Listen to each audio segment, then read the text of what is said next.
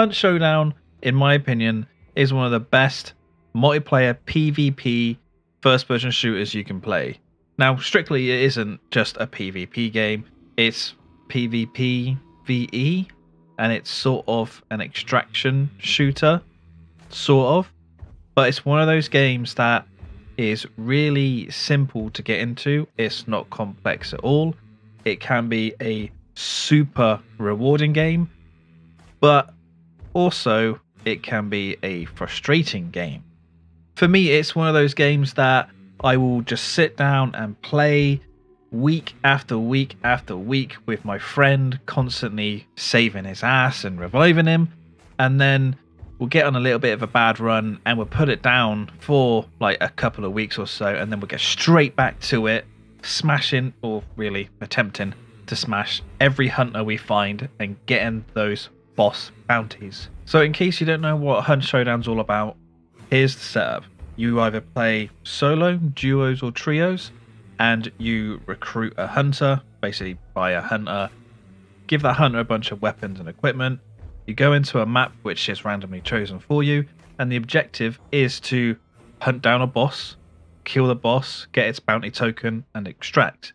To find where the boss is, you can luckily either randomly come across it, or interact with clues at the various locations of the map, which will sort of narrow down a search area for you. Having these clues pretty much makes it so you have to go to certain locations, and it makes other players go to those same locations, so it forces players to come together, and it will then all sort of guide you to the boss area. And when the boss is killed, that location is revealed on the map, so everyone can go there and kill each other, pretty much. It's a really fun game. So I said it's really simple to get into, and it is. That game mode, it is really simple, and there's a tutorial you can play to help you get into it. And one thing that does make it simple to get into as well is the gunplay. It's sort of simple and easy to learn because there's no bullet drop, there is bullet travel, there's not too much sway on the weapons, and most weapons are single shot, or at least semi-auto. One thing that makes the whole gunplay side of Hunt Showdown so damn good is that every single gun in the game is a viable option, because every single gun in the game can one-shot kill someone to the head. It just depends on what range you're at. Of course, long bolt-action rifles are going to be able to get headshots for that one-shot kill at a longer distance than something compared to a six-shooter revolver. You just got to play to your gun's strengths, right? There's no point charging out there with a shotgun. At least try and do something a bit first, or maybe even switch to a pistol just to try and keep the enemy pinned down or wound them a bit so then you can move up. And because every weapon is so deadly, every gunfight is just like so tense, right? It's really, really tense because, and this is where the frustrating side can come out, is that one wrong move, or if you miss that one shot, you could then just get headshot and killed. But on the flip side, killing players feels so damn good, and if you can pull off something where you quickly kill two enemy players or rescue your friend by killing someone who's just killed him, something like that, it feels amazing. On me, both of them.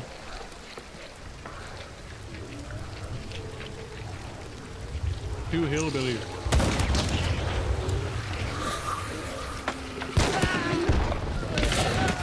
Oh no! Fucking way, Terry! Don't die to dogs. Don't die to dogs.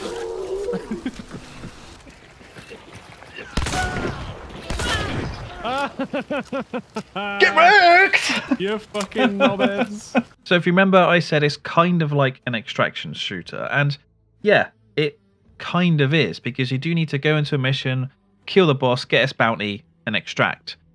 But instead of building up like a huge amount of gear and like epic weapons and stuff, you do get weapons and store them in an inventory, but really the whole part of this game is your hunters, because when you die, that hunter is dead. It's gone, and those hunters can level up. And when you level up, you get upgrade points, and you can use those upgrade points to get perks. These perks can be something like better damage resistance to melee attacks, fire, poison. You can track poisoned people. You'll have less sway when aiming with certain weapons. They can be really good and really beneficial. So when you get a high level hunter that gets killed, then yeah, it can suck. But that's part of the game, really.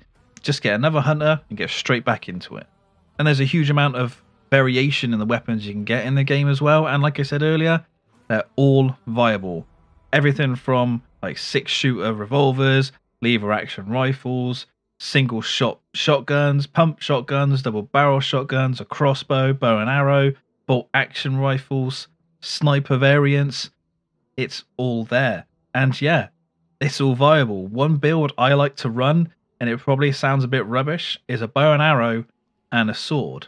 Because a bow and arrow, I mean, if you get a headshot with a bow and arrow, it's an insta-kill, like pretty much every weapon in the game, but it's really, really silent. And then if it comes to like an up-close engagement, a bow and arrow, again, is still really, really powerful, even if you get a close-range shot on the chest, or I can just whip out my melee weapon and try and smash someone in the head of it to insta-kill them. But you also get lots of different types of equipment as well. Everything from just dynamite and frag bombs that you can throw to bees in a jar, molotovs, barbed wire bombs, and other little traps you can put down. It's so damn good. And there's really no sort of meta loadout. I don't think you'll really ever come across someone who's carrying the exact same stuff as someone else. There'll always be a slight variation, and that's another great thing about this game. Other games you do get meta builds and meta loadouts, and people try to run the same certain equipment because it's the best. But in Hunt Showdown, generally it's like situational, like the best equipment. But if you're good at the game, then anything can be the best. And even though the game's a bit aged at the moment, like I don't think it looks aged or plays like an old game. It fully released 4 years ago, and it's got a really strong player base when you look on Steam charts. And yeah, the devs are still working on the game, still gets a lot of patches. A new boss has recently been added to the game called Rotjaw, or a crocodile, which just hides in rivers and stuff. And they're adding a lot more to the game and upgrading the Cry engine, which is the graphics engine powering the game, which should bring a lot of other improvements, or hopefully other improvements to the game. I truly think everyone should try Hunt Showdown because it does offer quite a unique experience, and if you can play with at least one friend, then it is a damn good game, and I don't think you'll regret your purchase at all. It's time to hunt. Get Hunt Showdown.